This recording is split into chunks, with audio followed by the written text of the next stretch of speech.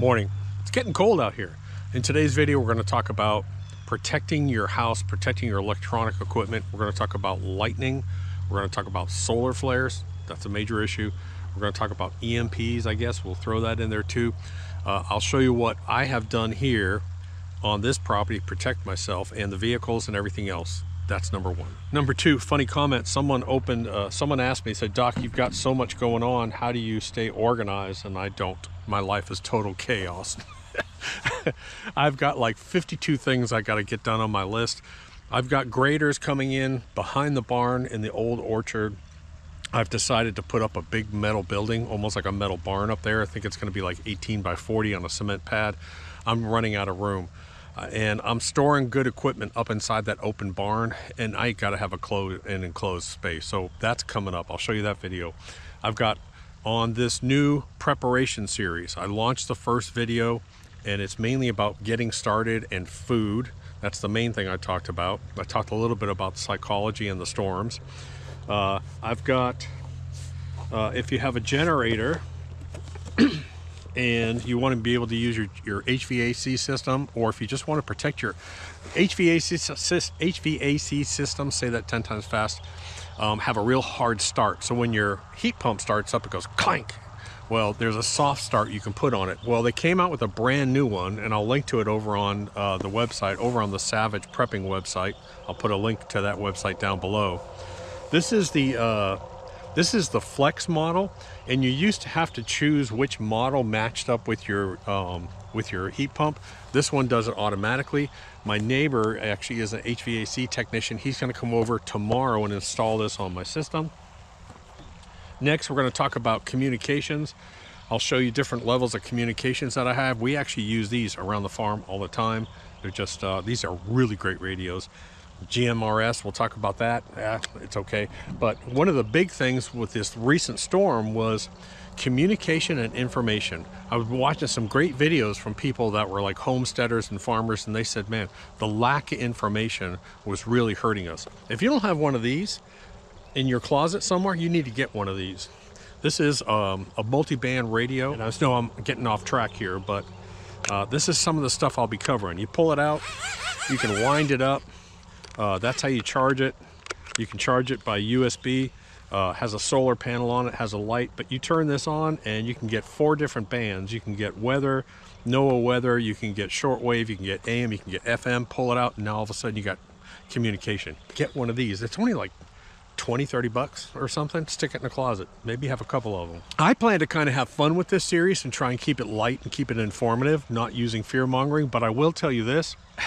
I was on Facebook and someone was posting pictures in Georgia of the northern lights, the aurora borealis, and they're like, oh, look how beautiful this is, and the sky is green and purple and blue. And I'm like, dude, do you realize what that means? Okay, so right now we are coming up on the solar maximum, which is in 2025. That means that the sun is really active and shooting out solar flares. If you don't know anything about the Carrington event, Google the Carrington event. It was 1850 something, 1859. It was the strongest, one of the strongest ever. Basically, all they had was telegraphs back there, and it basically caught all the telegraphs on fire. If that type of solar flare happens, and this year coming up, the next 12 months is about the same time that it happened back then, we would basically lose probably a third of the country's power grid if it hit at the right time. It depends on where the earth is and when it hits. I have an app on my phone, but it basically, NOAA puts off warnings about geomagnetic storms. Yesterday we had a G4. The highest is a G5. That means the sun is getting really active and shooting off major flares. Now that starts to impact, that can take down all satellite communications, GPS navigation, high frequency radios. It can really do some stuff. And if we were to have something like the Carrington event, man, that thing could blow out transformers all across half the country. That's why I'm not trying to cause fear. I'm just saying you need to be aware. When you look up in the sky and it turns green and purple, and don't just sit there and say, oh, it looks kind of pretty. What you need to do is you need to understand what's going on. I get these by email and by text, and I'm like, dude, it's like 4 or 5 times a day I'm getting solar flare and magnetic storm events. It's like, holy crap, dude. Okay, so what do I do to protect myself? My main concern on this property is lightning. I have big trees all around. So we lost that tree and that tree, which was one of these trees, over the past 12 months, I think it was. That transformer and that telephone pole got knocked out by lightning last year. They actually came up and they actually had to throw the breaker at 3:30 in the morning. I saw trucks pull up and it took out this whole street's, all my neighbors' power, because lightning hit near here and tripped that breaker on that transformer. They actually ended up coming in and replacing that pole and putting a brand new transformer there. So it kind of worked out well for me.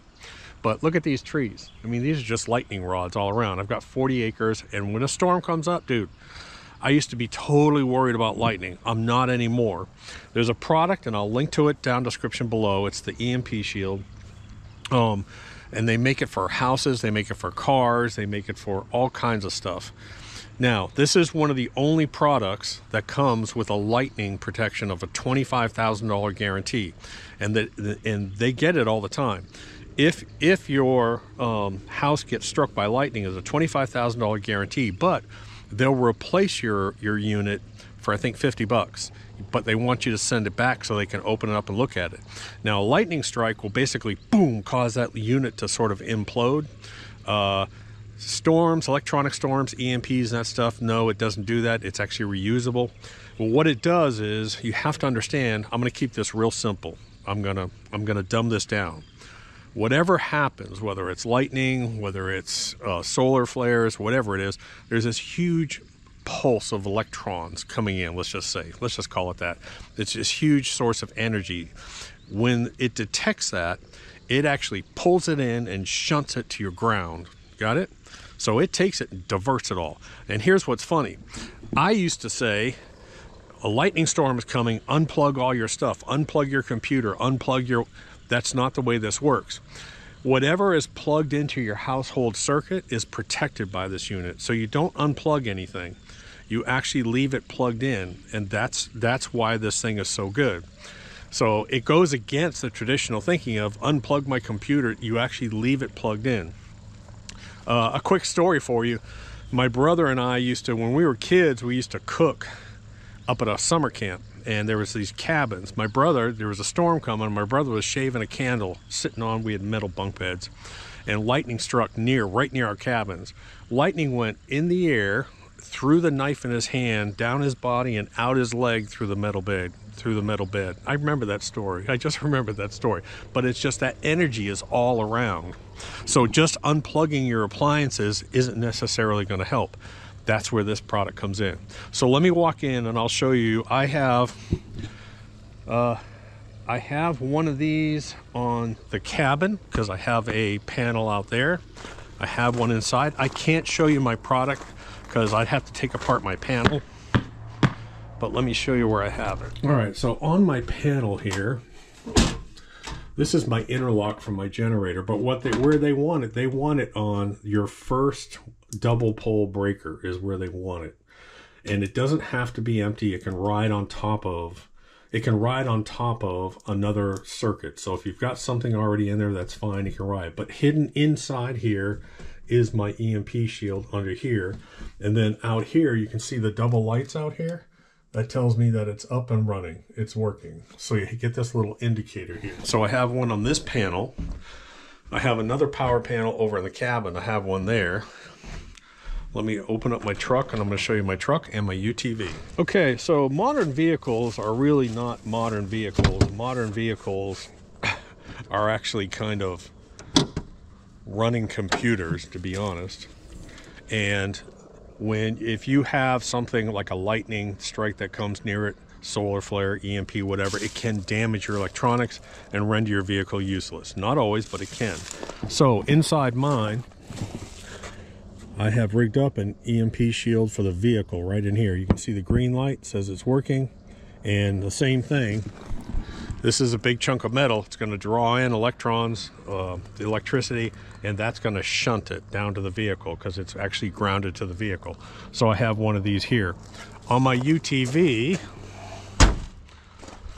which is a pretty invaluable tool for us here on a 40-acre property because we use it for fields, cutting, all that other stuff.